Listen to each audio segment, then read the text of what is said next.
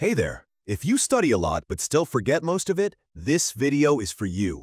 I'll show you the proven, science-backed methods that actually change how your brain learns, not just what you memorize for a test. By the end, you'll have a concrete plan you can use tonight, plus simple rituals that make learning faster, deeper, and less stressful. Let's get into it. Section 1. Active Recall. Force your brain to remember. Most people spend hours reading their notes. That feels productive, but it's low return. The brain doesn't encode facts by seeing them again. It encodes them by retrieving them. That's active recall. Examples. Cover your notes and try to write down key ideas. Talk through a concept out loud. Teach it to an imaginary student. Even closing your laptop and saying, "What were the 3 main ideas I just read?" is active recall. Mini exercise, 60s. Pick one paragraph you read recently. Close the book. Try to recall as many points as possible for 60 seconds. Speak out loud or write them down. Compare. Notice what you missed. That's the info your brain needs to strengthen. Why it works? Retrieval creates stronger memory traces than passive review. It's testing as learning. Make this the core habit of every study session. Section 2. Spaced repetition. Schedule your memory. Cramming feels effective short-term, but you forget fast. Spaced repetition spaces reviews across time, so memories get consolidated. Start with short intervals and expand them. Review after 1 day, 3 days, a week, 2 weeks. Practical tools. Flashcards, paper or apps like Anki, simple calendar reminders, or a physical review box. Put a small set of the toughest cards in the Review Tomorrow pile. Example schedule. Day 0, learn. Day 1, quick recall review. Day 4, longer recall. Day 10, another review. You'll notice retention skyrockets. Tip: keep your flashcards focused. 1 fact or concept per card. Good cards force you to produce an answer, not recognize it. Section 3. Interleaving. Mix it up to learn better. Studying a single topic for a long block feels comfortable, but interleaving, switching between related problems or topics, improves long-term learning. For example, instead of doing 30 algebra problems in a row, alternate between algebra, geometry, and a short review of formulas. It feels harder, but that difficulty is the point. The brain learns to discriminate and apply knowledge more flexibly. Actionable.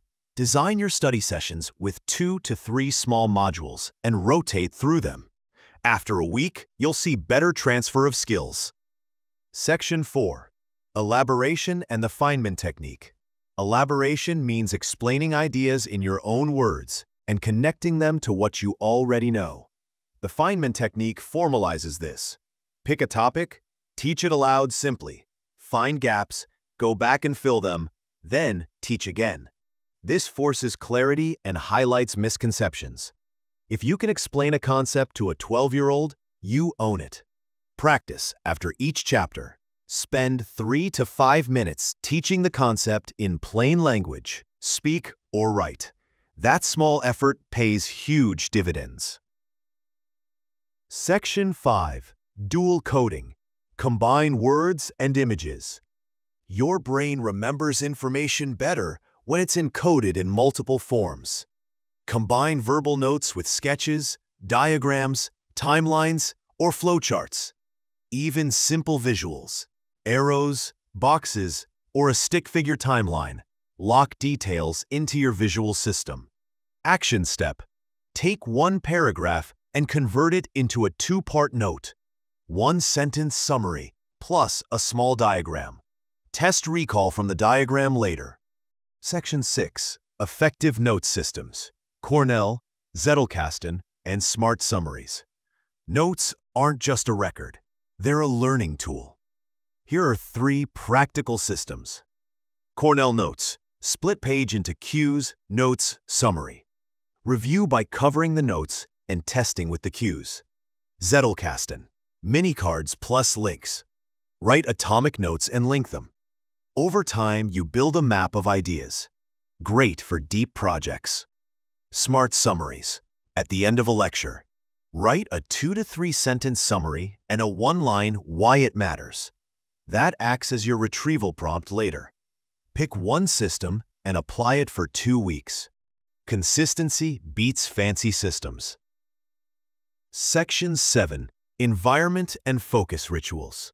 Learning depends on attention. Create a distraction-free zone. Phone in another room, notifications off, desk tidy. Just the materials you need. Use the Pomodoro technique. Study for 25 minutes, then take a 5-minute break. After 4 rounds, take a longer break of 15 to 30 minutes. If you prefer, you can try other versions. Study for 45 minutes, rest 10 minutes, or study for 52 minutes, rest 17 minutes. Test them and see which rhythm works best for you. For conceptual subjects, like philosophy or math understanding, longer blocks of 45 to 90 minutes are usually more effective. Add a ritual to begin each session. Make a cup of tea, clear your desk, or write down your main goal for the session. These small rituals tell your brain it's time to study. Protect that focus block and treat it like a meeting with yourself. That's when deep learning really happens. Section 8. Practice retrieval across contexts. Memory tied to only one context is fragile. Practice in different places and modes. Read at your desk, quiz while walking, explaining to others. This variety strengthens retrieval cues. Also, test under exam-like conditions.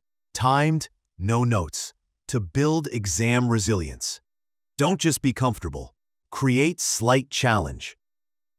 Section 9. Sleep, nutrition, and movement. Sleep isn't just rest. It's the time when the brain consolidates memories. Staying up late destroys information retention, no matter how hard you've studied. Movement and nutrition matter too. Protein and slow-digesting carbohydrates before studying. Proper hydration, and a 5 to 10-minute walk to reset your focus. Physical activity increases blood flow to the brain and prepares it for learning. Quick recap. 1. Active recall. Force your brain to remember. 2. Spaced repetition. Schedule your memory. 3. Interleaving. Mix it up to learn better. 4. Elaboration and the Feynman technique. 5. Dual coding. Combine words and images. 6. Effective note systems. Cornell, Zettelkasten, and smart summaries. 7. Environment and focus rituals. 8. Practice retrieval across contexts. 9. Sleep, nutrition, and movement. Which method are you trying first? Drop it in the comments and tag the day you'll start. I'll read and cheer you on. If this helped, like and subscribe for weekly science-backed learning hacks. Study smarter, not harder. See you in the next time.